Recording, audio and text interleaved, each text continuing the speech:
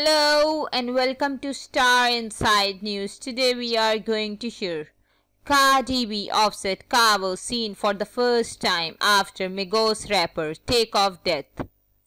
Cardi B, Offset and Quavo were spotted for the first time after Takeoff's tragic death on November 1. The three rappers, who were all dressed in black, were seen getting into a black SUV on Thursday night as they attended the late rapper wake. Offset and Quavo, who had a falling out earlier this year, were both dressed in suit and dark sunglasses, while Cardi B donned a form-fitting dress during the somber evening. The estranged family was joined by about a dozen other people, with some shaking off the stress by smoking and others sipping from a bottle of alcohol.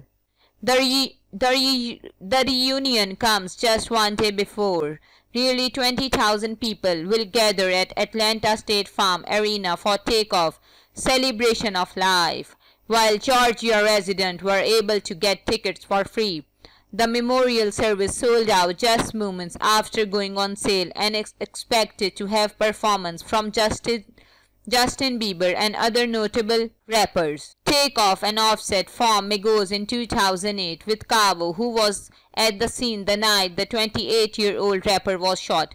While Quavo has yet to speak out about his nephew's death, Offset subtly paid tribute to his cousin by changing his Instagram profile photo to one of the late rapper. Last week, the Bodak Yellow songstress also paid her respect by retweeting a video shared by Complex in which the three Migos members discussed the importance of family.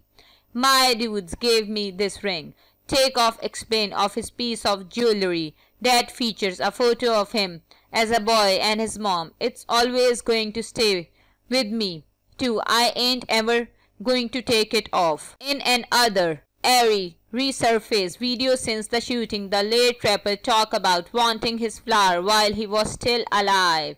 Takeoff, whose real name was Krishna Karibal, was shot and killed at bowling alley in Houston last week.